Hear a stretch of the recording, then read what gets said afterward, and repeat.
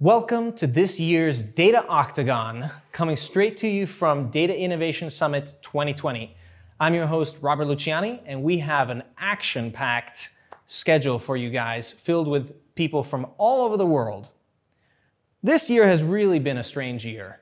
We have had COVID, we're not seeing each other face-to-face, but it hasn't really stopped the progress of technology. We've seen new machine learning models come forward, we've seen new product launches from all the big name vendors, and we've seen a lot of innovation from startups that are really getting their niche in the startup space.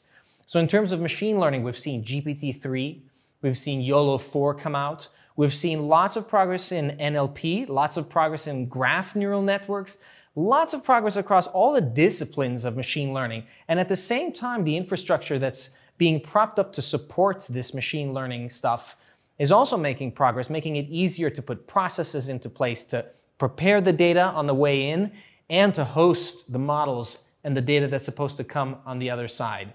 And many of the panelists that we're going to be seeing in the next 2 days are going to be talking precisely about that, sharing with you their experience on what works and what doesn't work.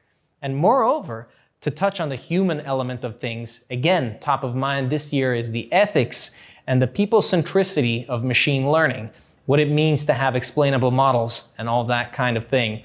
So now we have 2,000 delegates attending from 700 companies and nearly 50 countries represented. We have 300 sessions, 8 stages, and 70 technologies for you guys to go through.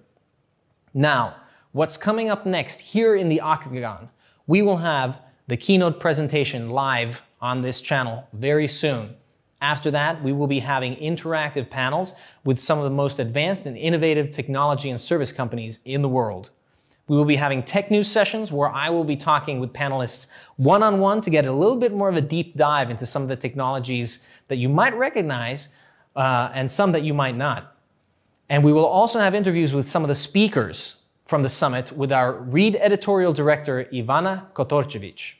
So stay tuned.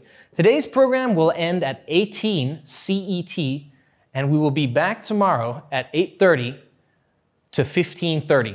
You can follow us here on our YouTube channel or on Twitter. The links you will find below, and don't forget to send us your questions here on your YouTube channel or on Twitter.